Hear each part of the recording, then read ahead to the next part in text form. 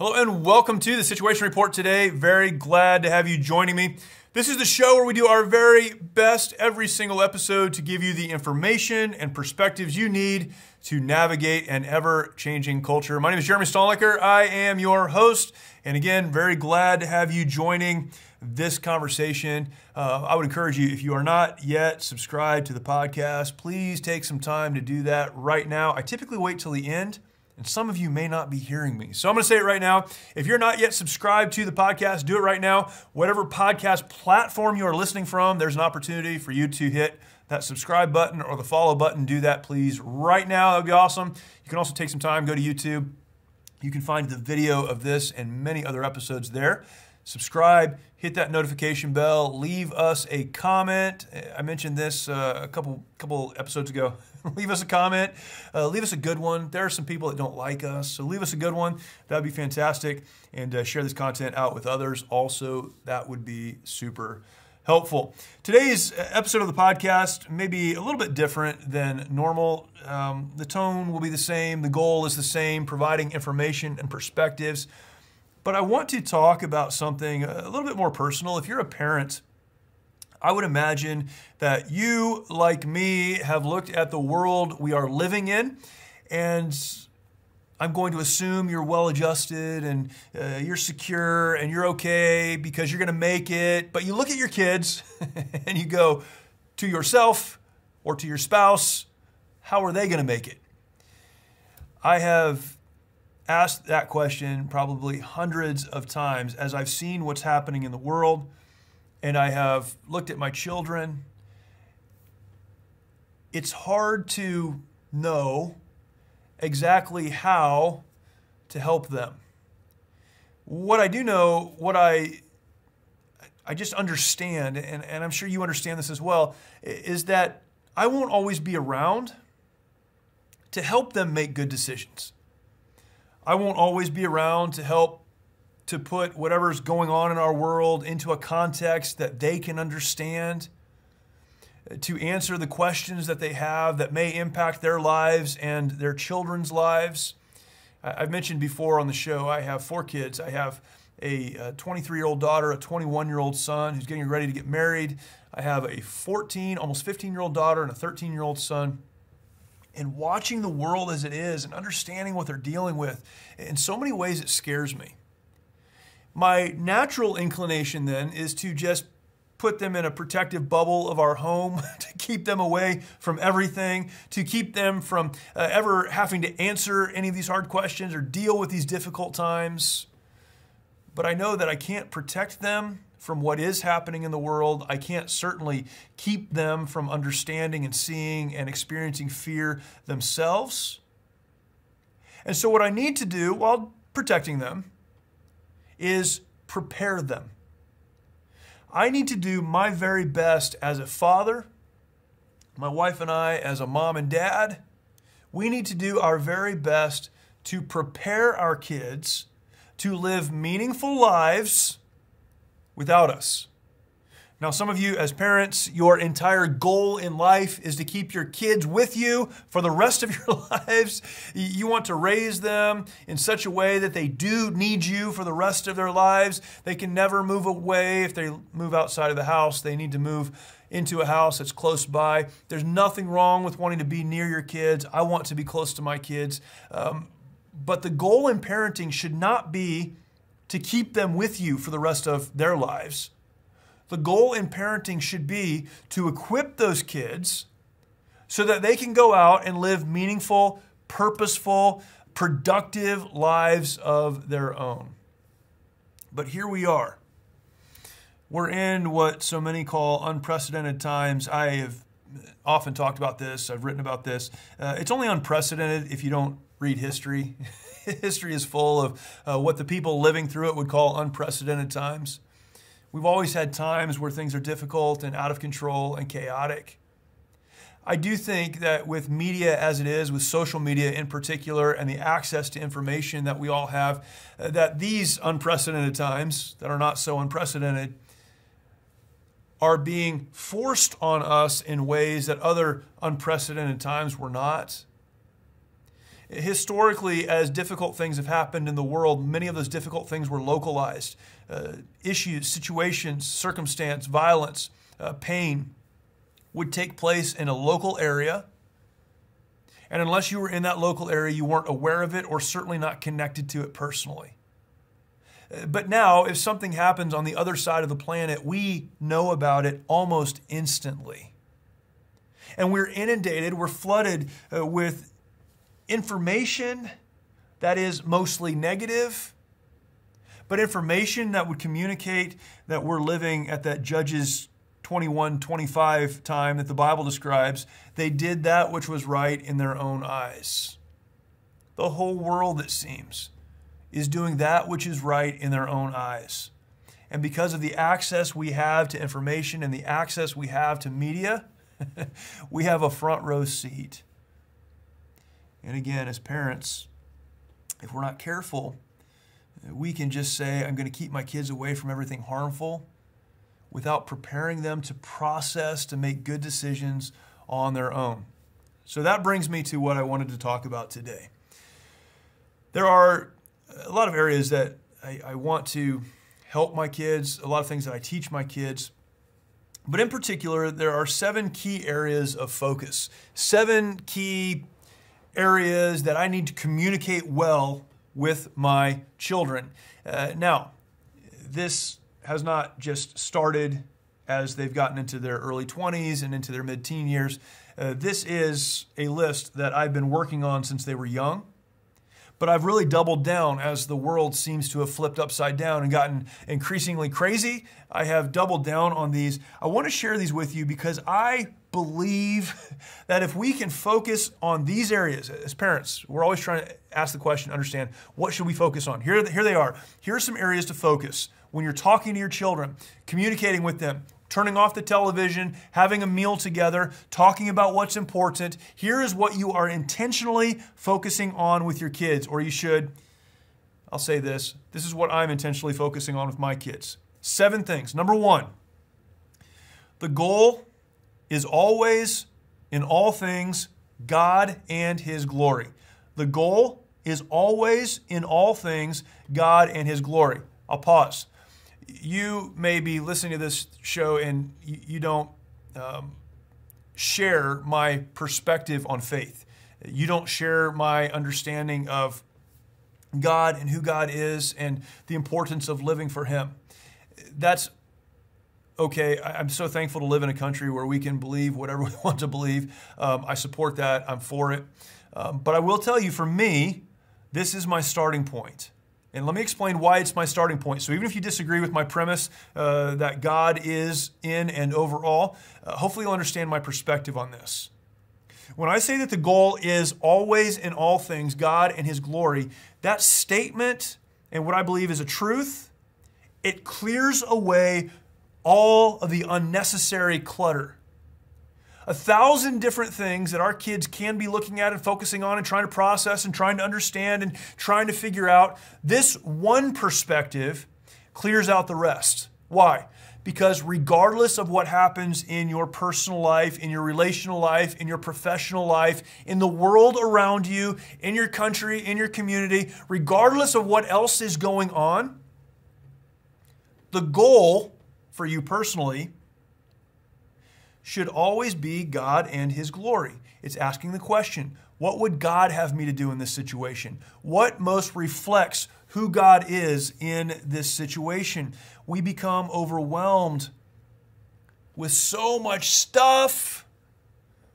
This one thing brings it down into one place.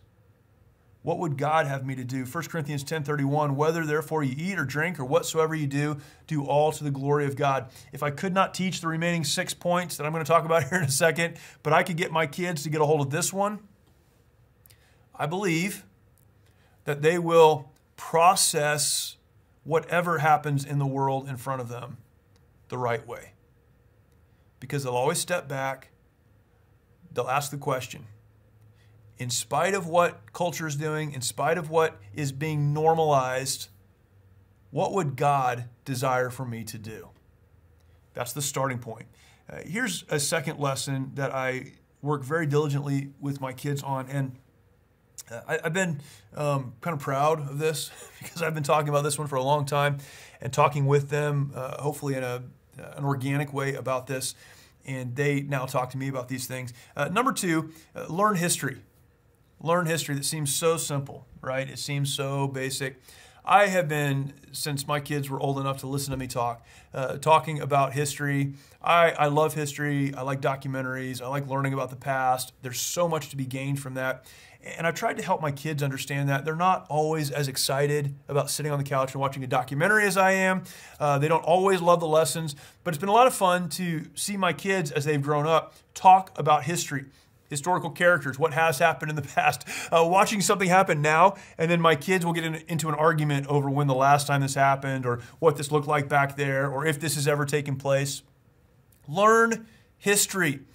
Our country of people, this is not a right now generation. I think this is just broadly here in the United States.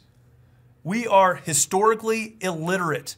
That's why everyone keeps screaming about how unprecedented these times are, because we are historically illiterate. That's why we allow the government to overreach the way that it does, because we are historically illiterate. That's why we make some decisions with our kids that have predictable negative outcomes. We are historically illiterate. Learn history. Understand history. This goes along with read books. We can listen to podcasts. We can listen to books now. It's great. I say now. It's been around for a long time, right? But they're so accessible now. A lot of those audiobooks are free. We can watch documentaries. We can learn history. What has happened in the past? I am not someone who is for constantly trying to go back to the past, but we need to allow the past to serve as a guide for our future. So much in life is predictable because we have hundreds of years, if not thousands of years, of evidence to help us understand what will happen in the future. That's number one.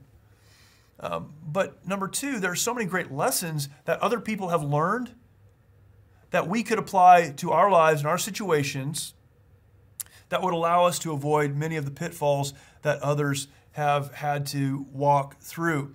A couple of verses, Ecclesiastes chapter 1 and verse 9. The thing that hath been is that which shall be, and that which is done is that which shall be done.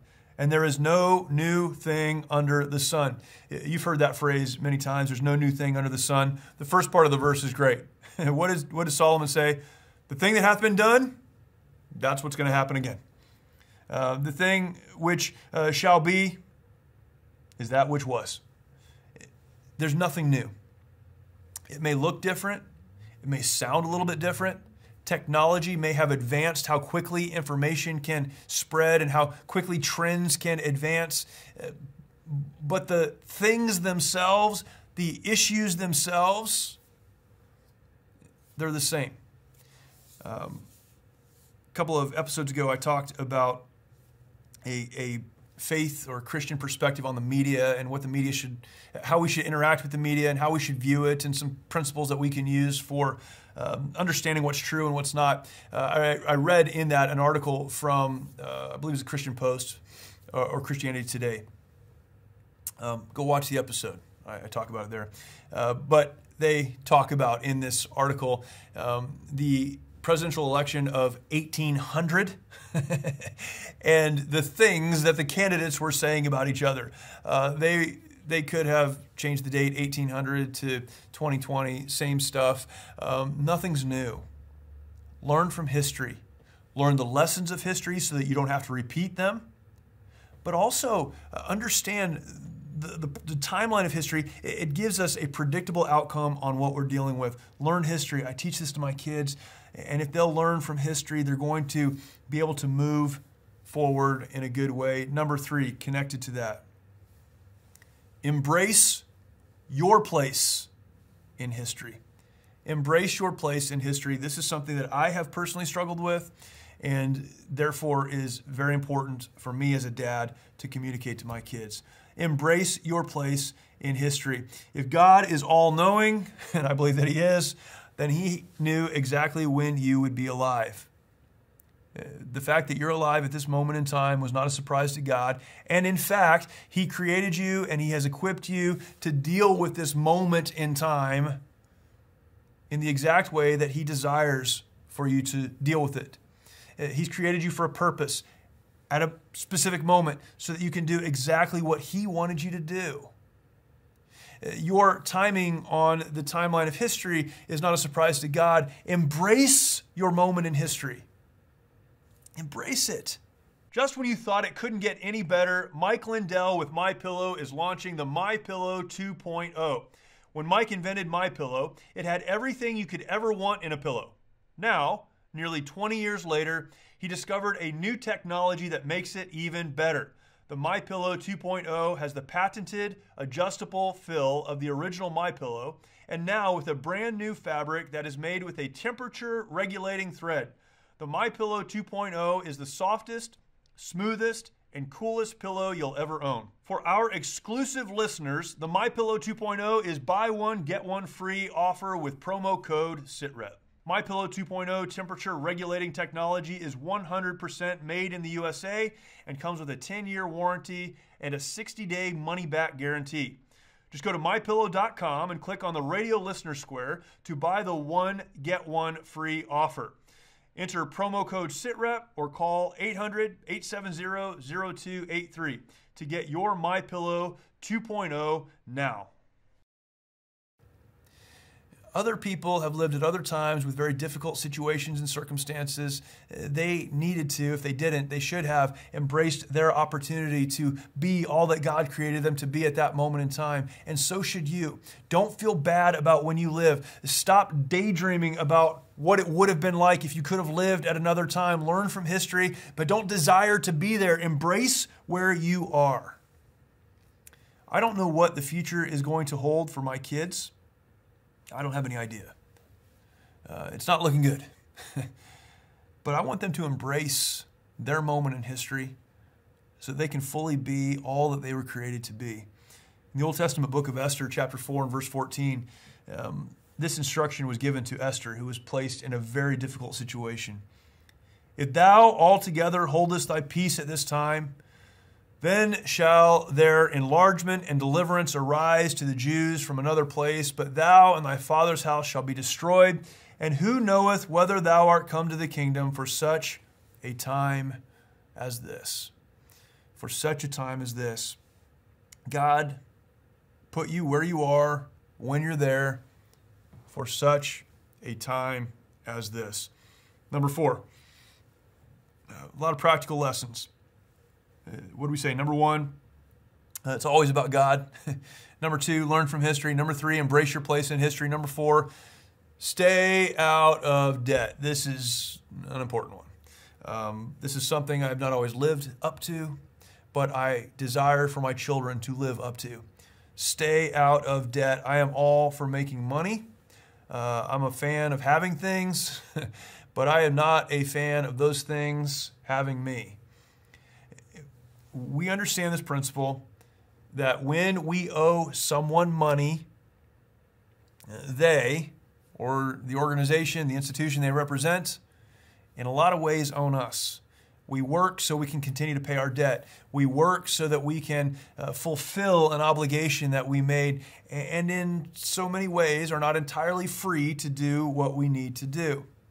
A lot of the pressure we feel in the modern age is a pressure we've brought on ourselves because if the economy goes the wrong direction, if a job goes sideways, if something financially difficult comes into our lives, we're already right at the precipice of financial disaster because we carry so much debt that one more thing we believe will push us over. There's a lot of stress that comes with that. Help your kids understand how to live within their means, how to use cash, how to manage their finances well. Matthew chapter 6 and verse 24. No man can serve two masters, for either he will hate the one and love the other, or else he will hold to the one and despise the other. You cannot serve God and mammon. That mammon is money. The Bible does not say anything about not having it, or you shouldn't have it, or it's evil. The love of money is the root of evil. But having money, there's nothing wrong with that. Great resources that we can steward over for our own benefit, for the benefit of others. Nothing wrong with that. But when we start to serve it, we do everything that we can to gain it, we're in a difficult place. We can't continue to serve God with all of our hearts if we're serving the debt that we have taken on ourselves. Romans 13:8, owe no man anything but to love one another. For he that loveth another hath fulfilled the law. You need the freedom to do what God has called you to do. That's number 4. Number 5. Again, this is very, very practical, but I think is also very, very helpful. Get and stay physically fit. That seems like a silly one. How'd that one end up here? As I teach my kids, I am very interested in the whole person. I want them to know that their goal in life is to please God. I want them to learn from the past so they can take and embrace their position in the present. I want them to be financially sound. I want them to be physically fit. Get and stay physically fit. In our family, fitness is very important.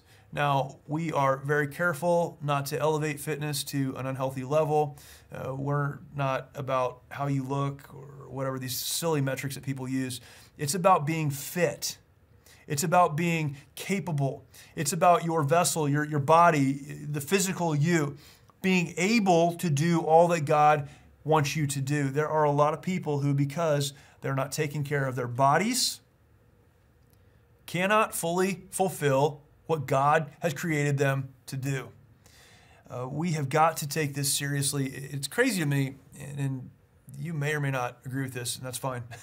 It's crazy to me. We're living at this weird moment in time where we have so accepted everything that we're not only accepting people who are well out of good physical condition and physical shape, we are elevating them. In fact, there are fitness brands that are elevating people who clearly are not taking care of themselves physically, and we are supposed to accept that as simply okay, even though heart disease and other physical problems that can shorten lives or at least make the quality of life much less than it should be, preventing people later on in life from being able to do what God wants them to do, taking them out of the picture of their families and their relationships earlier than they should. We have somehow concluded that that's okay. And I guess it's okay in America to do whatever you want. I want my kids to maintain physical health.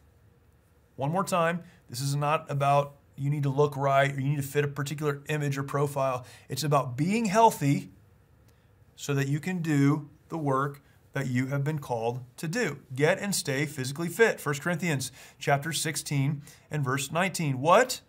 Know ye not that your body is the temple of the Holy Ghost, which is in you, which ye have of God, and ye are not your own? You are bought with a price. Therefore glorify God in your body and in your spirit, which are God's. What we have, if we're Christians, followers of Christ, it belongs to God, and we should steward over it just like we should other resources in a way that is pleasing to Him. Number 6, learn to be self-reliant. Learn to be self-reliant. I am very careful to communicate to my children and to others that we need other people in our lives. Community is very important. Family is very important. Having other people in our lives, so important. But we also need to learn to be self-reliant, to live in such a way that we are not dependent on survival, dependent on other people. When it comes to survival, we need to prepare for emergencies. We need to have a plan if something bad happens. We need life insurance. We should never put ourselves or our families in a place that unless someone comes to rescue us, we're not going to make it.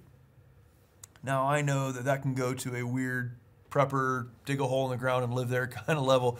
I'm not talking about that either. But I am talking about being able to protect yourself, being able to provide food and water for your family for a period of time, being self-reliant, being prepared, having a plan. It's amazing as well how having a plan takes a lot of pressure off, because in the back of our minds, if you're a rational adult, You know that if something bad happens, you're going to have to deal with it. It's always kind of there. And if you're prepared to deal with it, so much pressure goes away. You are have learned to be self-reliant. Again, I am not talking about focusing all of your time and effort and attention on learning how to live completely off the grid. I think that's great if you can do that. Some people can't. You live in cities, work in cities, do the things that we do. But, however, if there is something catastrophic that comes into your world, you need to have a plan and the resources available to deal with that, at least in the short term. Learn to be self-reliant. Ephesians 5:15, see then that you walk circumspectly, not as fools, but as wise, redeeming the time, because the days are evil. Wherefore be ye not unwise, but understanding what the will of the Lord is. Be understanding. Have a plan. Learn to be self-reliant. Number 7, never stop learning. This is a big one. It's very simple. Never stop learning. After that, I put find the source. Find the source. Always be learning. When you're learning, you're growing. Now, learning is different than simply consuming information that you are fed. I've talked about this even recently. I am not suggesting that you plug into a news channel 24 hours a day, you have it running in the background, it's always around you. That's not what I'm talking about. I'm not talking about simply consuming information that you're being fed. I'm talking about learning. Learning is taking in information, is consuming information, then digesting it by verifying whether or not it's true, by getting underneath the headlines, by doing your own research and coming to your own conclusions, looking at every issue from different viewpoints, different perspectives, and being able to, because you've trained yourself to, think critically and come to accurate conclusions. A lot of people going through these unprecedented times, in air quotes, are struggling because they've never learned how to think critically. They've never learned how to continue learning when the world is spinning around them. Always be learning. Read from different sources. Watch different sources. When you hear something that is told to you as fact, go and figure out if it is indeed fact. Spend some time in the bibliography section of the books that you read, looking at some of the original sources that the information was pulled from.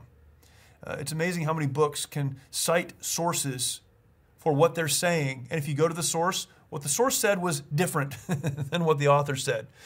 Learn, learn, learn. Always be learning, always be growing. Find the source. 2 Peter chapter 3 and verse 18 says it this way, but grow in grace and in the knowledge of our Lord and Savior, Jesus Christ. To him be glory, both now and forever. Amen. Grow in grace and in knowledge. John chapter 8 and verse 32, and you shall know the truth, and the truth shall make you free. John 8:36, if the Son therefore shall make you free, you shall be free indeed. And that starts with knowing the truth. The world is a crazy place. There's a lot of good in the world too, by the way. We focus on the bad. There's a lot of good in the world. We would probably do well to turn off the news, to spend less time consuming information, spend more time with our families. But as parents, we must understand that we won't always be we won't always be present in the lives of our kids to provide the direction that they need to make good decisions. And that is presupposing they would even listen to our advice as they get older. We need to take the opportunities that we have to train our children, to teach them well, so that they have the tools when they leave our home to deal with whatever life throws at them. This is something that has sat heavy on me for a long time. Even as my kids get older, I still want to communicate these 7 areas to them as they deal with adult issues now instead of children or teenage issues. My teenagers, they deal with what they're dealing with. I want them to continue to understand and come back to these principles. there is nothing that reassures me that the world is going to get simpler, less complex, more moral.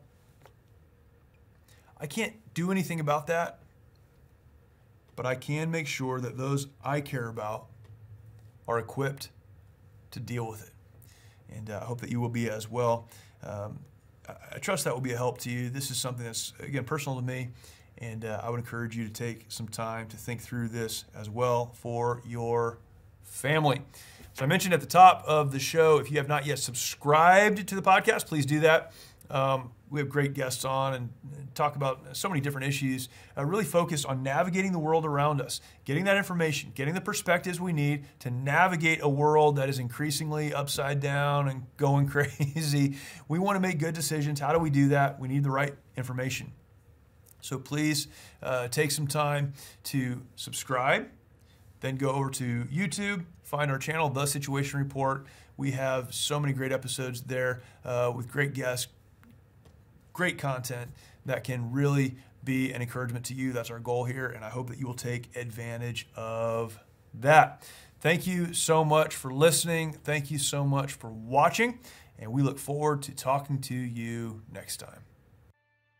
We were not made to live in isolation. Sadly, many of our veterans feel they need to fight their battles alone. This self-isolation has led to the staggering statistic of more than 20 veterans taking their lives every day. A lot of guys end up drinking, a lot of guys end up losing hope. Someone will go to the VA and they'll try to get, prescription medications to help with PTSD. They'll get pills for anxiety, they'll get pills because they can't sleep, now they'll get pills for depression. Before they know it, they're taking 12 different medications. And when it's not working out, these guys lose hope, and that's why there's 23 guys a day committing suicide.